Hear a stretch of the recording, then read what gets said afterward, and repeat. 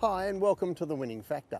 I'm Aitken, and on this show every week we're trying to identify a single characteristic of a couple of the races from Hong Kong that we'll look back on later as having been important in deciding the result. Well, it's New Year's Day on Tuesday at Sha Tin, and the first race we're going to look at the Lucky Start meeting is race 1. We're looking for a lucky start, and our winning factor here is the draw.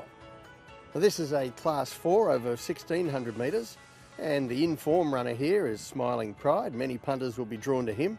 But the standout feature of this race is the lack of leaders, and along with that, the number of headgear changes. 4 of the 9 runners here have blinkers or cheek pieces going on, and Smiling Pride, Hey Run, Win Win, Ruby and Godspeed are the ones.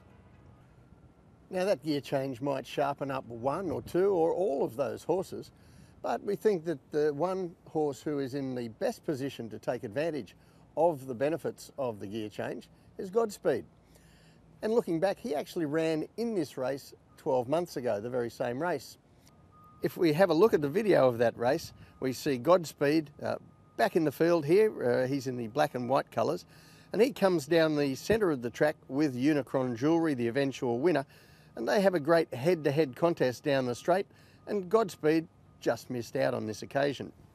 Now, there was no disgrace in that. We've since seen Unicron Jewellery go on to win races in a better class than that, and their paths really diverged following that race. Godspeed, he spent a lot of time on the sidelines with knee and splint problems, but he looks to have come back all right for this season.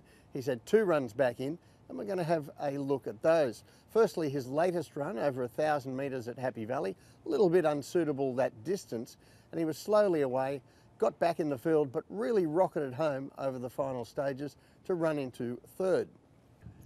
Now, Godspeed's blinkers were off for that run, but we're going to have a look back at his first run this campaign, a more relevant race really, over a similar distance to Tuesday's race, this time 1650 metres at Happy Valley, when he had the blinkers on. And he bounced out early here, was put into the box seat, but as we see later in the race, despite that good run, it's his first race for 10 months. He wasn't really fit enough to be a contender at the finish. And trainer David Hall has gone for the cheek pieces this time instead of the blinkers. And if those bits of gear can sharpen up Godspeed again, he's had those 2 runs now under the belt, he should be fitter. And I think he's really in a position to take advantage of what looks a very slowly run race. If we go to the map, he could even lead what looks a slowly run race. Now, the danger of that obvious lack of speed in the race is that other connections might devise new tactics, and we do end up with a faster tempo than expected. That often happens, but this is why Gate 1 is even more important. It gives his jockey Karis Teeton some options. So in race 1, the tip is Godspeed. His winning factor, the draw. It looks a slowly run race, which should suit him from the inside, but even if we do end up with some more leaders than we expected, I think Gate 1 gives him all the options and every chance to profit from however the race is run.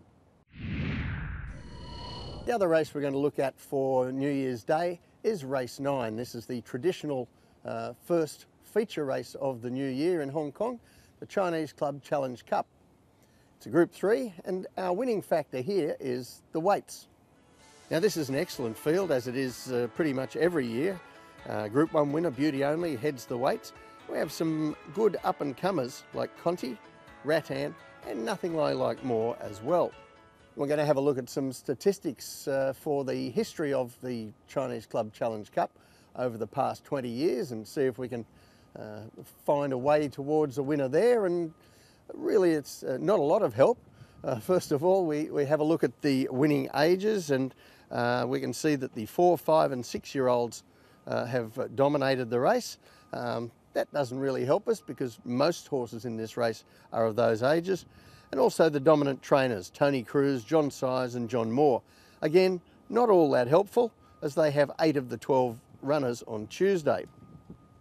But where we can start to find things down and separate them is when we have a look at the handicap history of this and other Group 3 races in Hong Kong.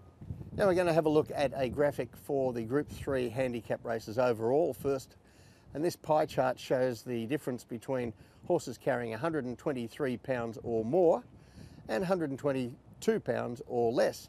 And you can see there's a big discrepancy there for the horses carrying the lighter weights. They've won 63% of these races. But now we're going to look more specifically at this particular race, the Chinese Club Challenge Cup. In the last 20 years, it's the horses in the middle of the weights who've really dominated the affair.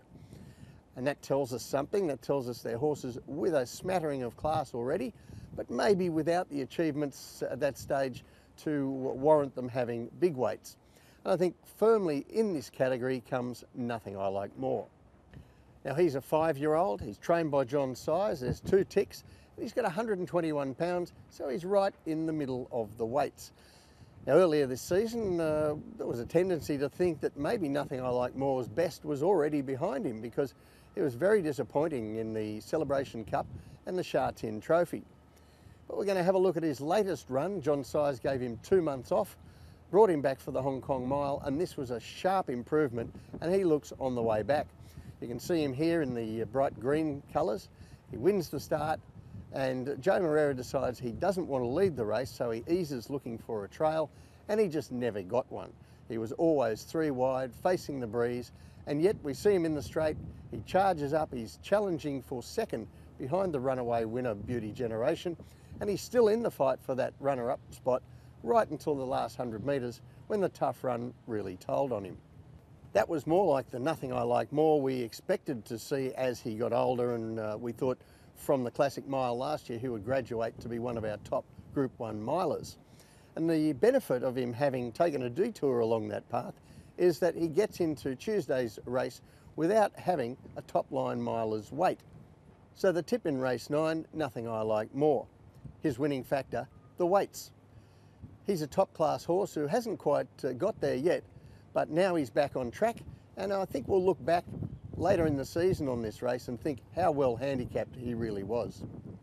So that's it from the winning factor for this week.